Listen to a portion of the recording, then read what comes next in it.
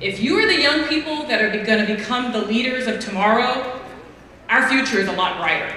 And so Today is the summit of our Invent the Future Challenge. So this is the culminating event to a year-long Maker Challenge for middle schoolers throughout MCPS, throughout the region. And they've all been designing and building inventions to protect the planet.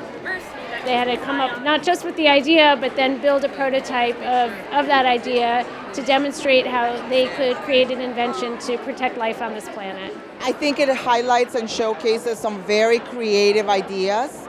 I think our young people are noticing that environmental factors around them is a real issue for them as they grow up. And I think it's just an exciting time to allow our students to really think creatively, and hopefully we'll get some solutions that get implemented real soon. And the propeller here is just for it to help lower altitude, so it doesn't. This is an opportunity to give them access to hands-on learning, an opportunity to connect with leaders and business thinkers about problems that impact not just their community, but our global community at large. The first filter will pick up big trash. The second filter will pick up smaller bits of trash. At first, I didn't really like working together until I worked with a group and I experienced that it was actually a fun process. I realized that we have to make compromises and that it's not just our opinion, it's the whole group's opinion.